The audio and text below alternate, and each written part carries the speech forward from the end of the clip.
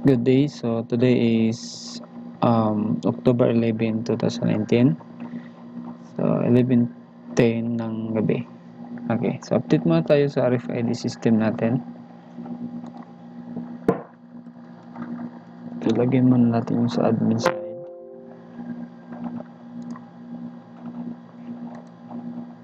Okay. So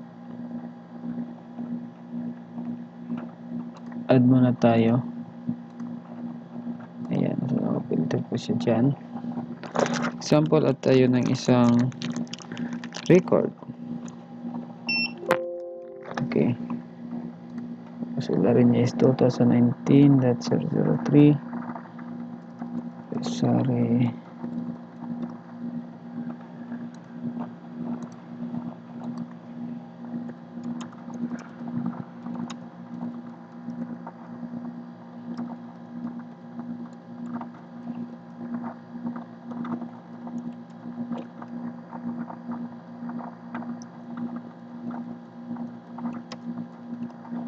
Surigao City, allow SMS.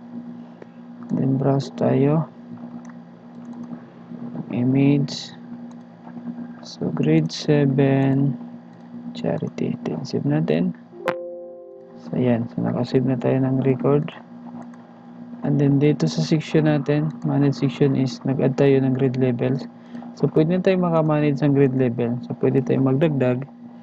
So, for example, lagyan natin siya ng sa teacher. Kung gusto nyo lagyan ng teacher or ang teacher pwede makalagin dito or maka tap ng RFID card nila. So pwede rin siya. So ayan. Ayan. So mayroong teacher. Ayan. So mayroong dyan teacher. Okay. So tingnan natin dito. So mayroong dyan teacher. Okay. So ito po yung nadagdag natin. Nilagyan natin siya ng maintenance for the grade level. Okay. So delete muna natin siya.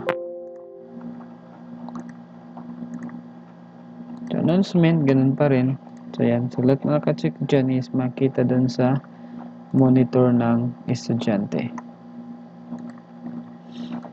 SMS blaster natin. So send all. Compose lang tayo ng message. So limit lang natin hanggang 160 characters.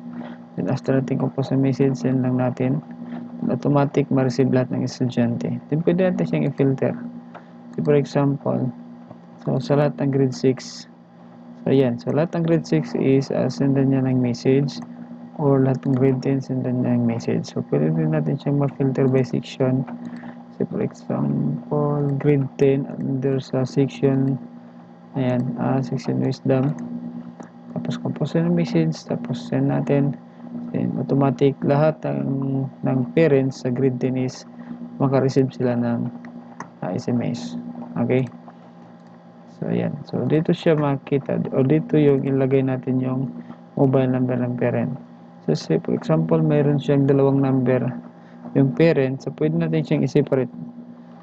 For example, this one 0907 1 2 3 4 5 6 7, then separate by semicolon 09 6 7. So ayan. So pwede po siya natin dalawang number, then separate lang natin siya using the semicolon. Then dito is pwede rin tayo under sa student master list, pwede rin tayo export ng file ng estudyante. Okay, so ayan, select lang tayo kung anong grade level niya and then kung anong section niya. So grade 11, tapos yung section, then browse lang natin. Okay, so yung template is provided na namin yung template sa Excel para mas madali yung pag-upload natin ng estudyante. Okay, and then pwede natin i-update yung record ng estudyante. Tapos after natin update, change lang natin yung profile pic ng estudyante at saka lagyan na lang natin ng RFID tag. Okay, so, sa maintenance, may itong ginawang maintenance dito. So ayan, meron tayong SMS notification. So naka maintenance na po siya. So, pwede natin palitan kung anong message na yung ma-receive ng parents natin. Once na itap yung card ng estudyante. So, ito po yung sample output niya. Like for example, yung message na nilagay natin has entered the school campus. So, ito po yung ma-receive ng parents niya. Student name ng anak nila has entered the school campus and then the time. Yan. Sa logout, student name has left the school campus and then yung time. Okay. So, pwede natin siyang palitan. For example, palitan natin siya ng is campus, then is campus, then save lang natin siya. Okay, ayan. So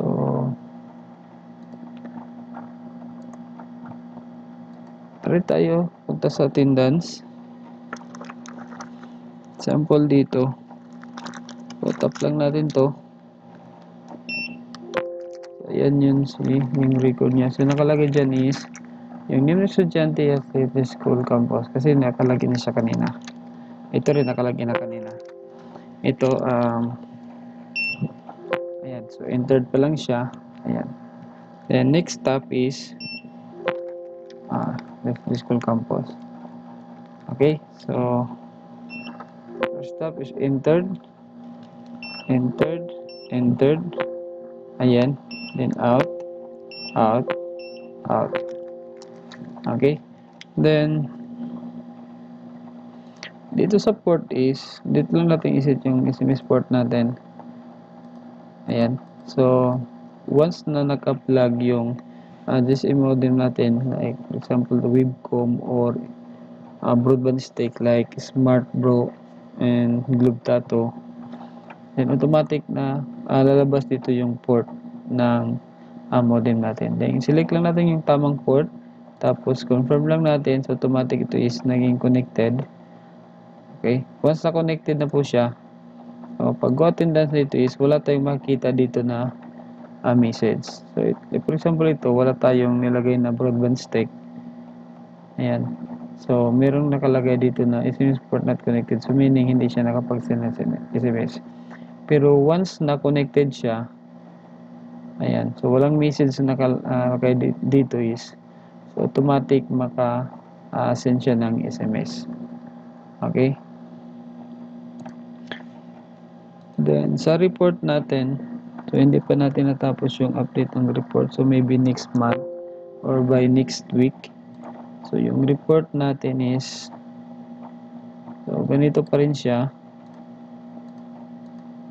Ayan. So, ganyan pa rin siya. Print review natin.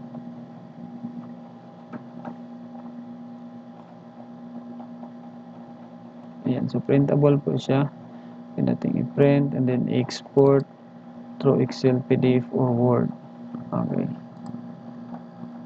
So, next update natin is dito sa attendance log. So, lagyan natin ng generation na lahat ng mga hindi nakapasok or absent sa araw na yon, automatic mag-generate yung system. Okay. So, dito. Siguro lagyan lang natin dito ng checkbox na present at saka yung absent. So, once na naka-check yung present, so lahat ng nakapasok sa school campus. Once na naka-check yung absent, so lahat ng mga or hindi pumasok sa school campus. Okay, so again, so update lang natin ito siguro by next week. Ayan. Okay, so ito na po yung bagong design natin. So, binago na po natin siya. Ayan. Okay, so sa mga gustong bumili ng system na to, ayan, so contact nyo lang ako. Nasa baba yung contact number ko. Okay.